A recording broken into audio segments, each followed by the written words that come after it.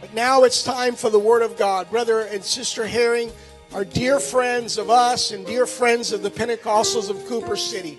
They have blessed us so many times with a word from God, a prophetic word from God. I am glad that they are not here just via the video, but they're here live in our congregation, in our church, coming to you over the video. But we're glad that they're in the house, in your home, in our home at POCC 5201 South Flamingo Road. So now grab your Bibles, but open your hearts for a prophetic word of God on this Pentecost Sunday from the man of God that God chose for this day to speak to you, to speak to our hearts. God bless you, Brother Josh Herring. We're so glad to have you back home at the Pentecostals in Cooper City. Thank you, Pastor Hannibal, and praise the Lord, everybody. What a powerful atmosphere is in this room right now. I wish everybody could be here with us because the Spirit of the Lord has invaded this place in a mighty, mighty way. I give honor to your pastor in your house or in your vehicle, wherever you are right now. Would you just get real loud and thank the Lord for your pastor? Aren't you blessed to have such a great man of God in this time and hour? What an incredible visionary and leader. And I know one thing about Pastor Hannibal is he loves his church and he loves his city, and not just corporately. He loves everybody individually. I've never seen a pastor with more love for each person in the congregation or the city than this man of God. And I give him high honor this morning. So thankful to be with all my friends here. Three or four. I don't have a lot of friends. 3 or 4 friends here. And I give honor to them, Brother Volan, Brother Beebe, Brother Guttridge, and Brother Daniel. Good to see you. I'm so thankful to be here today with you. I give honor to my beautiful wife and kids who we traveled about 10 or 11 hours here to be here with you in the building. And so thankful to be part of the kingdom of God. Crazy time we're living in right now. We need God to do something powerfully in our nation in Jesus' name. The book of Mark chapter 2 and the book of Acts chapter 2. Today is Pentecost Sunday, the birthday of our church. And we're so thankful to be alive in this day and hour. In the greatest hour of revival that God is unleashing on this planet is about to manifest. Mark chapter 2, verse number 1, and Acts chapter 2, verses 1 through 4. And again he entered into Capernaum after some days, and it was noised that he was in the house. If you're at home, say he was in the house. Acts chapter 2, verse 1 through 4. When the day of Pentecost was fully come, they were all with one accord in one place, and suddenly there came a sound from heaven as of a rushing mighty wind, and it filled all the house where they were sitting. And there appeared to them cloven tongues like as of fire, and it sat upon each of them, and they were all filled with the gift of the Holy Ghost, or with the Holy Ghost, and began to speak with other tongues as the Spirit gave them utterance. I want to preach to you wherever you may be this morning for a few moments from the subject, Jesus is in your house.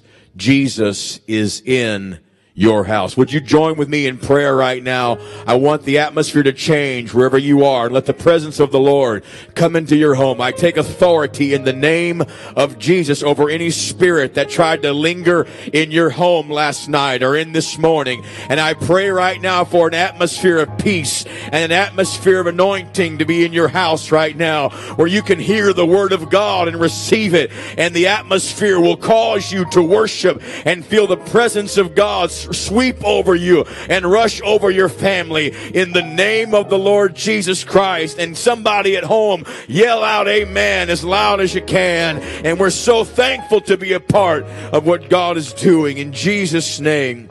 Amen. There is nothing more powerful than a God visitation. There's nothing more powerful than any human being will experience than a visitation from the Almighty God into their life. When Jesus enters the room, they couldn't have chose a better song. When Jesus enters the room, something changes. Something in the atmosphere changes. Miracles happen when the presence of God enters a house or a vehicle or a family or a sanctuary or a body. Something takes place place when the presence of Almighty God comes into a home. Throughout the Word of God in the Old Testament, there were crazy encounters of the presence of God or heavenly visitors coming to homes. And when the presence of the Lord entered that home, something drastically changed. Miracles throughout the Old Testament happened. Rahab's house had a miracle. In Egypt, the death angel passed over every home that was covered by the blood. Elijah raised the first person from the dead inside of a house. And so you understand the Word of God is full of miracles that happen in houses. I'd like to start off by telling you right now, even though you may not be in the sanctuary with the body of Christ, you still serve the same God. And if He comes into your house on this Sunday morning, something can happen in your family right now. You can be healed of cancer in your house right now. A lady told me last year she was watching one of our services and she had a basketball-sized tumor in her stomach, and she was watching the service and from her living room, and when everyone began to shout hallelujah in the altar call, she raised her hands and began to shout hallelujah. And she said it felt like a vacuum entered her stomach and pulled something out, and her stomach went flat. And when she went to the hospital, there was no cancer in her body, because we have a God that can get into your house and release miracles instantly. Amen. And you understand you need to fight for the atmosphere in your home to be an atmosphere of faith. Paul said, fight the good fight of faith. Now those two words, fight, are two totally different words. The first word, fight, means to engage with an adversary, to contend with an opponent. But the second word, fight the good fight of faith, means the assembly or the arena where the fight takes place. And up until a couple months ago, when you would come into church on Sunday morning in the sanctuary, that's where you would fight for your faith that the devil had fought you all week long for in your house. But can I tell you right now, even though you can't get in here, you need to transform the atmosphere of your house and make your house the arena and the assembly where you fight for your faith. Don't let the devil make you backslide just because you can't be in the presence of God in the sanctuary, but instead make your house a sanctuary where the glory of God can be invited in on a daily basis. Oh, hallelujah. But there's something about Jesus getting into the house that changes things. The first time Jesus Christ physically was in somebody's house, he wasn't 2, he wasn't 5, he wasn't 10, he wasn't even born. He was a seed inside of Mary's womb. And when Mary went into Elizabeth's house, Elizabeth was pregnant with a baby 6 months along, but the baby had not moved. But the presence of Jesus inside of Mary's womb, when she walked inside of Elizabeth's house, the baby inside of Elizabeth leaped, the Bible said, and Elizabeth was filled with the Holy Ghost. The only human being to ever receive the Holy Ghost before the day of Pentecost was somebody who had Jesus enter into her house. If he comes in your house on this Sunday morning, he can fill anybody that's in your family that needs his Spirit with his Spirit. Oh, hallelujah. The next time we find Jesus in a house, he's 2. And wise men travel from afar and they find him in the house. And this is so powerful that they laid down their gold, their frankincense and myrrh. That was never meant for Jesus. That was their trading goods to go through borders and countries to get back to their native land. But when they were in the presence of a Jesus in the house, even though at 2 they knew he would do nothing for them, something about them said, if I'm in the house with Jesus, he's worthy of everything I can give. Real worship is when you say, he may do nothing for me, but he's still worthy of everything that I have. And they worshiped him in the house. And that very night, an angel of heaven came down to the house and gave them direction on a different route to go home, where the life of Jesus would be spared. Think about that. All because they encountered him in the house with worship. The second miracle he ever did, he entered into a house.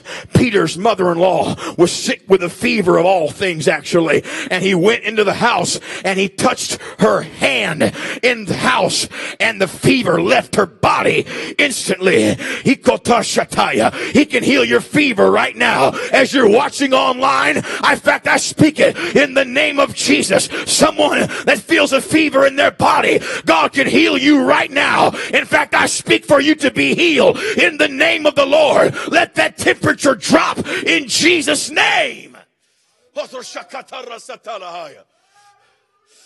Something powerful about his presence. He started doing miracles in houses, and before long, if people found out he was going to be in the house, nobody could get in the house. In fact, when they carried the lame man to meet him to be healed, they couldn't get in the house because the Bible said it was noised abroad that he was in the house. He had done so many miracles in houses that people realized if he's going to be in the atmosphere, we've got to get to where he is. And so they tried to get in the front door, and they could not, the back door, and they could not, so they climbed the roof, and they ripped open the roof, and they lowered him down. You know the story if you've read Mark chapter 2, and he forgave him of his sins, and he raised him up miraculously inside of a house.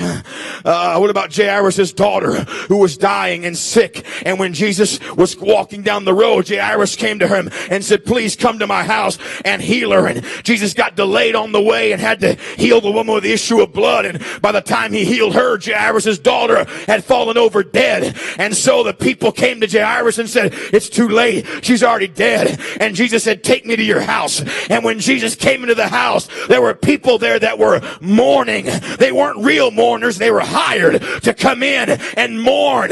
They were actually changing the atmosphere to make it a terrible negative atmosphere, and they were hired to do this. And so Jesus knew, I'm about to give a miracle in this house, but before I release the miraculous into the house, I've got to change the atmosphere of the house. And so he removed the atmosphere of depression and doubt and anxiety and grief. And I wish someone would get their mouth open at home right now and tell depression to get out of your house, and tell fear to get out of your house, and tell anxiety to get out of your house. I wish there was a dad that would man up on hell right now and look the devil in the eye and say the atmosphere is about to change in this house.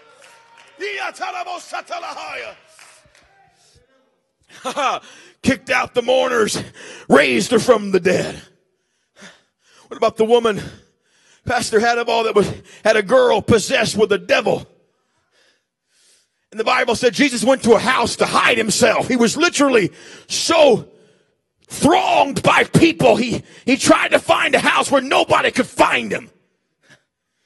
But when you're Jesus, you can't be hidden no matter what house you go to. And he's hiding in the house, and here she comes. It's not even her time yet. She's not a Jew. It's not her day yet. He's not even sent to her yet. She's not supposed to ask for anything yet. And she breaks in the house and says, I've got to have a miracle. My kid is at home possessed with the devil. And the Bible said Jesus looked at her and called her a dog. Kind of degrading. And said, I can't cast the children's meat to the dogs. Watch this. And she looks back at him, at God Almighty, and says one of the most profound things in the Word of God. She looks back at him and said, yet the dogs, if they get under the master's table, can get the crumbs. In other words, she said, she didn't try to argue what she was. She's talking to God. She said, I know I can't change who I am, but I also know you won't change where I am. And if I might be a terrible person, but if I get into the house where the master is, if I get close enough to where the master is, even if it's at a dinner table, his presence can come down and instantly deliver. And Jesus said, I can't even argue with that. Go home. And from that same hour, her daughter was delivered. What about the centurion with a servant that was sick and dying? And Jesus was near the house and he said, let me come heal him. And the centurion said, I'm a man under authority, but if you just speak the word, I know that the word on the street can get into my house. And when the word hits my house, it will hit my servant and my servant will be resurrected. That's the power of the word of God. I'm in a sanctuary and you might be in a vehicle, but if the word gets in your vehicle, if the word gets in your office, if the word hits your sick child, the word will raise up a miracle. No matter where you are. And then Jesus, and I could talk about many more, but when he left this earth, he told them to receive the Holy Ghost. And he said, I have been with you, but I shall be in you. And he left them and said, I want you to go to a house. And I want you to tarry there in an upper room. They tarried for 10 days. They weren't in a church building.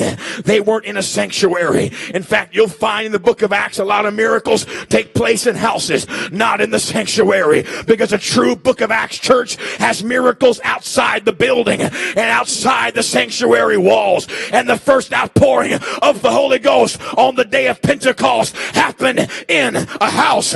And the next outpouring, several people got it, and the house was shaken, the place was shaken. And then Paul received the Holy Ghost inside of a house. Cornelius received the Holy Ghost inside of a house. The Philippian jailer and his household were baptized in their house. You'll find salvation when it explodes in the book of Acts usually happened in a house. Don't tell me God can't give you the Holy Ghost right now in your living room. It's all over your Bible. He can pour out his Spirit in your home right now. No matter what you've done, you can receive the greatest miracle of all time in your living room, in your bedroom, in your kitchen, in your garage.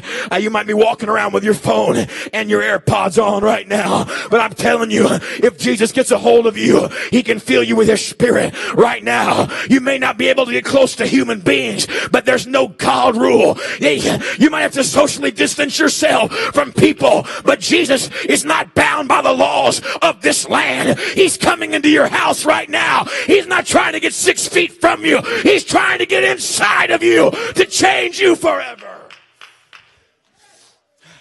How do I receive the Holy Ghost? You repent of your sins. Oh, shakatalamaya. You'd say, God, I can't do this. Oh, I can't live like this. Because if you don't repent, you'll be swayed by every emotion, every feeling, every mentality. We all have to repent of our sin. We're all flesh. We're all able and capable of making mistakes and failing. We all need the mercy of God. We all need the grace of God. We all need God to deliver us from, like Brother Volan talked about, from racism, from all those hatred things, from anger that's loose in America. We need God to intervene in our country. We need to repent. If my people, which are called by my name, shall humble themselves and pray and seek my face and turn from their wicked ways, then I will heal them. I'll forgive their sin and I'll heal their land. There's something powerful about knowing that no matter who you are, you need to repent to a God that can change the atmosphere of your mind and of your life. Number 2, you need to say, God, I desire your presence. I desire your Spirit in my life. I desire your love. I desire you inside of me. I want it more than I want anything else. I want it more than I want a vehicle, more than I want a home, more than I want fame, more than I want everything to go back to normal. I want your presence inside of my life. Number 3, you've got to focus your mind on God. You've got to tell God nothing is as important as consuming myself with your Spirit. It's time for some apostolics to get back in your Bible. Get back into the Word of God. Let the Lord be your focus. Let the Lord be your desire. Let the Lord be your will and your drive. And you have to have faith that God's going to give you a miracle in your home. And when you start to worship God in a few moments in your home, you have to worship him with faith, expecting him to fill you with his spirit, and or do a miracle in your kid, or change something in your marriage, or heal something in your body. But whatever you do, you need to worship him uninhibited. I'm not here to entertain you. I didn't drive 10 hours, 12 hours to entertain you. I've come to tell you, with God's anointing upon me, it's time for the presence of God to get into your house. It's not entertainment you need. You need a visitation from the Almighty God into your home that makes you feel what you feel in this sanctuary. 2 weeks ago, my wife's 42-year-old uncle, more like a cousin, but uncle, died in Weslaco, Texas. Die-hard Catholic, the whole family was, except for my wife and I. But when he was 14, God filled him with the Holy Ghost. He was baptized in the name of Jesus. Went in and out of prison, gangs, horrible. Started having liver failure and all kind of things a few weeks ago. Was getting ready to go to the hospital. Told his mom, who's a diehard Catholic, my wife's grandma, he'd been repenting every day for what he had done wrong. Went to the hospital and died 2 days later. They called us to preach the funeral. We drove 15 hours one way to preach the funeral. All the way on the border of Mexico. And we get down there, and when I get ready to preach the funeral, everybody in the room, except for my wife and I, does not believe this truth. My wife's parents are over here. They believe the truth, but as far as everybody from that area, none of them. And when I started to pray, they did, and I'm not making a lie, I'm just telling you what happened. They did the Catholic's cross symbol, and they stared at me. And I preached about her uncle, and I put him in the hands of God. I said, I don't know what happened, but I do know that I'm not putting him in the hands of his past. I'm putting him in the hands of a merciful God that filled him with his spirit, washed away his sins, forgave him at the end when he repented. And everyone looked at me, and I got done. And as I was done, that tiny little funeral home, maybe 50, 60 people, the grandma, the diehard Catholic, the one with all the candles at home and all the beads and all the stuff.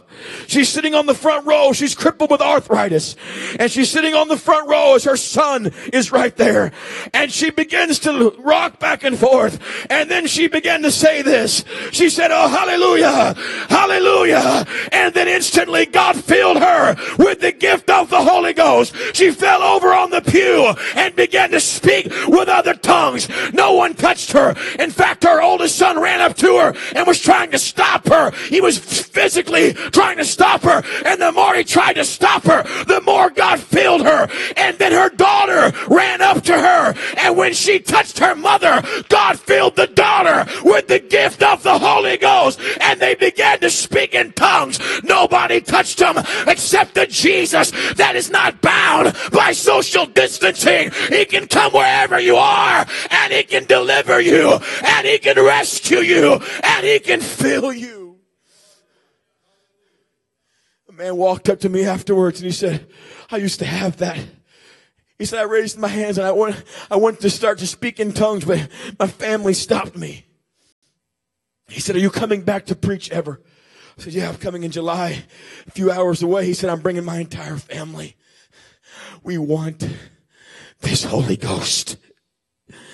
I dismissed the funeral 3 times, and nobody would move, because the glory of God had entered an atmosphere, and they had never felt his presence. It wasn't in a Pentecostal sanctuary. It wasn't in a funeral home where everybody had masks on but me. And they were sitting there. And it doesn't matter if you've got a mask on. God can go through the mask and fill you with the gift of the Holy Ghost. It doesn't matter what's going on. The government can do this and do that, but they cannot stop your Jesus from getting to you. That's what I've come 12 hours to preach to you. That no matter what you're physically dealing with and what you're emotionally dealing with, with and what you're mentally dealing with and all the craziness of our world. This world needs God. That there's nothing that can keep our Jesus from coming to you right now and filling you with peace and joy and righteousness in the Holy Ghost. Wherever you are, if you're at home, I want you to stand. I want you to get your family together in the living room. If you're in the vehicle and you want the Holy Ghost, I want you to pull over right now. I want you to find somewhere to pull over. We're going to pray together and we're going to believe that God is going to do miracles. I don't know all the needs in this church. I'm sure if we went to every household, there'd be different needs. I'm sure there's financial needs and emotional needs and physical needs and marriage needs and all kind of things going on. But I'm telling you that we have a God that's greater than our crisis and greater than our government and greater than anything or any power that tries to reign. We have a God that sits high but looks low and has mercy available to everybody on this planet. Amen. I want you to close your eyes if you can. And I want you to repent of your sins with me. I can't repent for you and you can't repent for me, but you can repent with me. I want you to repent. I want you to tell God, forgive me right now. Lord, forgive me for my sin. Forgive me for my attitude. If my attitude's been against you, God, I repent for my spirit. I repent for having an ungodly attitude. I repent for having an ungodly mentality. Lord, forgive me for the sins of my mouth. Forgive me for the sins of my mind. Forgive me for the sins of my ears and my eyes and my heart. I pray, God, in the name of the Lord, that you would forgive us and you'd forgive our nation as Daniel stood in the gap. I pray that the church would stand in the gap and would repent for America. I pray somebody would repent in Jesus' name. I pray somebody would say, God, bring mercy and not judgment. Bring mercy, I pray, to our nation and heal the broken and the hurting and the suffering. Heal the angry. Heal those that are frustrated. Heal somebody's heart. I pray, God, for a visitation from your presence into households, not just in Cooper City and in Fort Lauderdale and the Miami area, but I pray across our nation that you would begin to visit homes from the north to the south and the Ikotashete and the east and the west. I pray, God, in our cities that you would bring healing, that you would bring peace, that you would bring freedom, and that you would bring justice, and that you would bring righteousness, and that you'd invade our land with revival.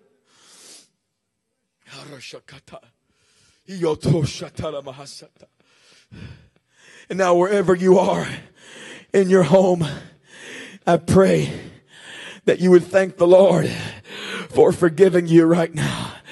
And I pray on this Pentecost Sunday in 2020, as across the world, people are going to be getting the Holy Ghost all over the world today in their houses.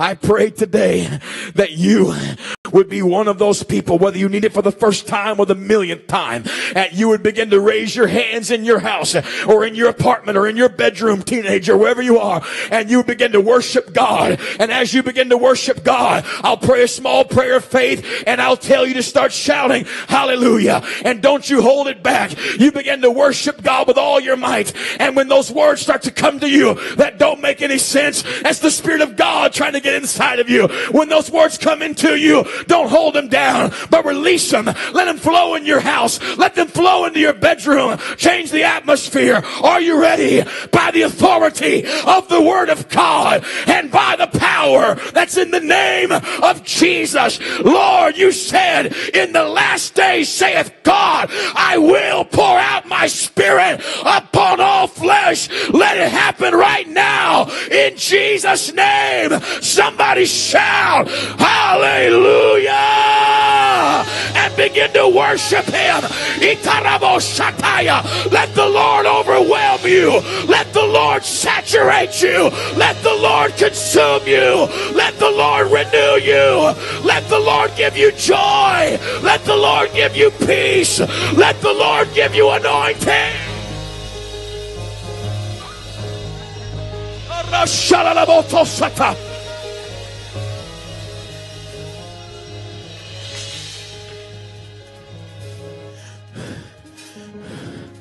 There is a pressure at home when you're watching to get distracted, to go do the dishes, to go fold the laundry, to go talk to the kids, to eat with the message on the background. I'm asking you to not be distracted right now. Because if you let that mentality get on you, when you get back in the sanctuary, I've already seen it. I've been preaching across America the last month. Mentality will get on you. When you get back in the sanctuary, you'll want to be entertained. Because you'll become accustomed to watching while distracted. So dad and mom, please right now. Hold each other's hand. Get the kids around you. And pray with me. Somebody cry out for our nation. Somebody cry out for your family. Somebody cry out for the suffering, for the hurting, for those who've been done wrong. Let some families, I feel the Holy Ghost on me right now. I feel an anointing on me. That someone needs to change the atmosphere of your home. Jesus is not trying to entertain you. You can't view Sunday mornings like Netflix. You can't view Sunday morning like social media. You've got to make your house a sanctuary. You've got to make the atmosphere of your home a place where angels want to be. Oh, somebody pray with me. Normally I'd let it go. I really would, but I don't feel to let it go right now. Because the average altar call in church lasts 7 minutes. The average altar call at home lasts far less. Come on, mom, drive out that spirit in your house. Come on, teenager, pray through. Come on, dad. Come on, dad. Come on, dad. Every once in a while, we all need a good washing of the Spirit of God. The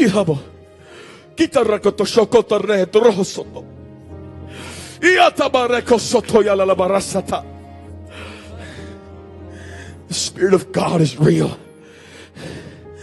It's the greatest miracle you'll encounter. Let demons flee the houses right now in the name of the Lord Jesus. And I pray your angels will be loosed. I pray against the atmosphere of arguing and strife and division and frustration in our homes. And I pray for an atmosphere of peace and unity, like Pastor said, and unity in the Holy Ghost. Come on, someone get your family unified right now. Come on, apologize to your family if you've been being, if you've been being mean or something. Apologize to your kid. Apologize to your parents. I feel the Holy Ghost trying to get into houses right now.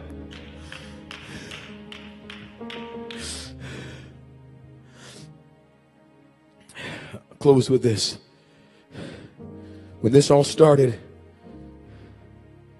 the Lord spoke to me and said that with this attack, the Bible talks about in the Gospels that at the end of the world there would be reaping angels. Reaping angels. And the Lord spoke to me and said, everyone is afraid of this pandemic and this stuff, this virus that originated in Asia. And he said this, I have dispatched angels from Asia to America. Reaping angels. For the reaping angels of America reap in sanctuaries. But the reaping angels in Asia reap in houses, bedrooms, apartments. Bathtubs become baptistries.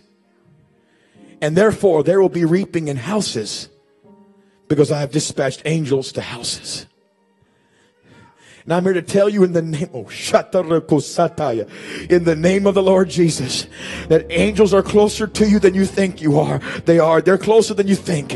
And all you need to do is change the atmosphere, kick out the mourners, and say, God, we need you right now. This world's about to go down. This world's coming to an end. Everything's going on like you said it would.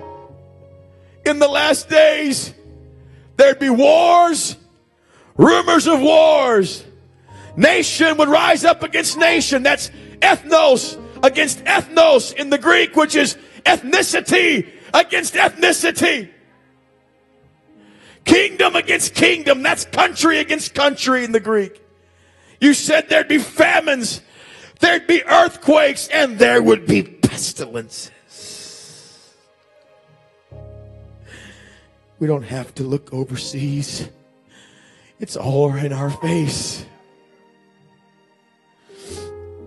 And then you said in the last days, I will pour out my spirit upon all flesh.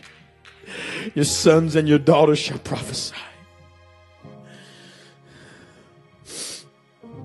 And I say this to you in the name of the Lord Jesus Christ. We are living in the last days. For all I know, this could be the very last Pentecost Sunday on this planet.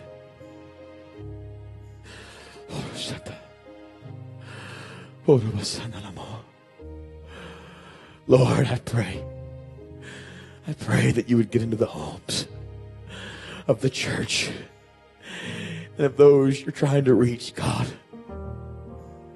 I pray you'd fill them with your spirit. I pray for angels to encounter humans. I pray for things to happen. I pray for you to get people's attention the only way you can. I pray for you to do what you've got to do. I pray you reach the backslider. Someone's watching right now. You know you left. You know the excuse. That wasn't the real reason. You can blame someone that you're mad at, but if you're really mad at God, you'll just blame it on a human. That's what Cain did. Listen to me. God wants to get in your house. God wants to deliver you before it's too late. Well, if the church opens, I might come back. No, you need to tell the devil, I'm going back.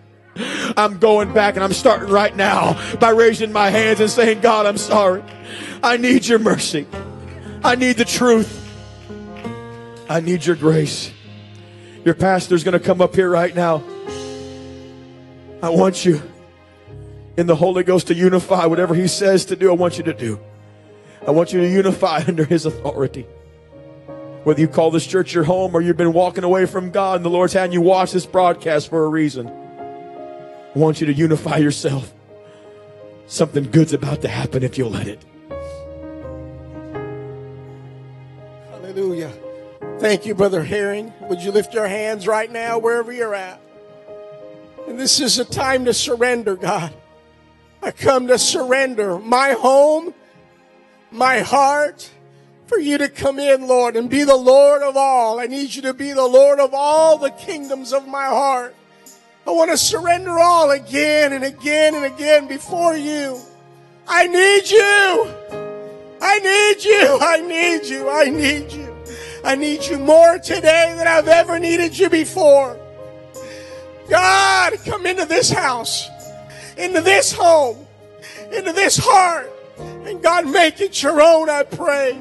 We come, Lord, to yield it, to surrender, because you're my King. You're my Lord. You're my Master. You're my Savior and my Redeemer. We surrender all to you in the name of Jesus. In the name of Jesus. Hallelujah. We're praying for an atmosphere shift. We're praying for an atmosphere shift. We're praying for an atmosphere shift. Hallelujah. We're already going to see tomorrow. Hallelujah. Some of you coming back to church. An atmosphere shift. A change. A change. A change is coming. A change is coming. Thank you, Brother Herring. Yes. For the word today specifically. Hallelujah. Let's worship. Keep worship. Shift. Come on, change. Let the chains be broken. Claim it. Believe it. Heaven open. Heaven open. Atmosphere. Shift. Oh. Come on. Let the altar call be in your home today. Let it continue.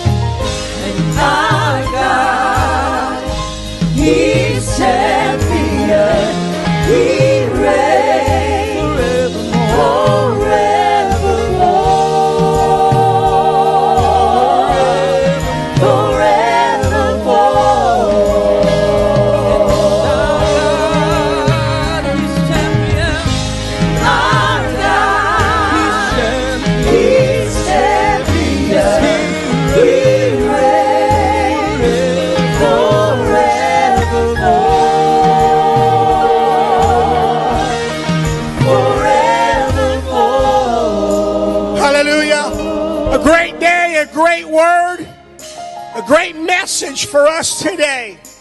And today we're going to conclude, we're going to keep singing, we're going to keep worshiping and remind Him that God reigns. God reigns in our hearts, and we're going to let Him reign in our homes. We love you. We'll see you this week, hopefully for our prayer nights, 7 o'clock on Monday or Tuesday or Wednesday or Thursday or Friday, whenever you can, whichever night, if you signed up. Also, in the mornings at 5:30, coming through the side doors for prayer if you'd like to come join us. Let's let God reign. We'll see you tonight, 6 o'clock. Here again, Brother Herring will be ministering. Be sure to tune in. Invite somebody to tune in with you. Invite somebody to join us. God bless you. We love you very much. And our God, He's champion. He reigns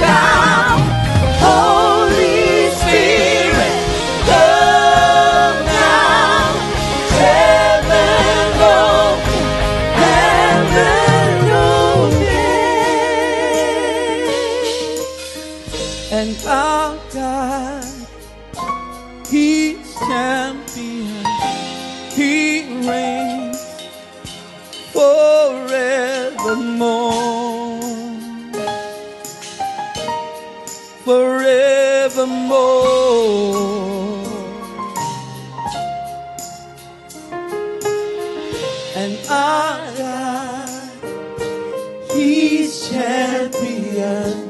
He reigns forevermore.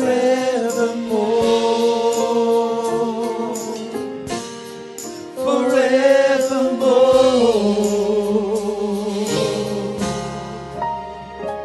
He's for us, pushing back